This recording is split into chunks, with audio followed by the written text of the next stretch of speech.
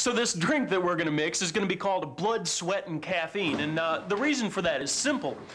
This drink is in honor of all the blood, sweat, and caffeine that went into creating this wired world that we live in.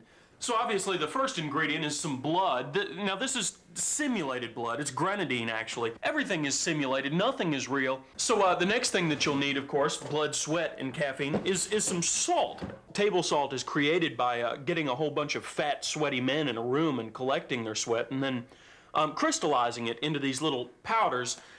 So that's what you do to earn money. Okay, so we've got some salt, we've got some blood, and the last thing, of course, is some caffeine. Now, this here is Colombian coffee because, of course, you know, a lot of this wired world is built on the cheap labor of third world countries, and so I guess a toast then to the wired world in which we live.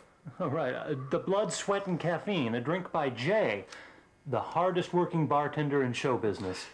You know, it makes me feel honored to be able to drink of the blood of my forefathers, to kind of stand on the shoulders of all the hard labor that went into creating these computers, making it possible for a global village idiot like myself to have access to all this worldwide information, most of which, of course, is pornography.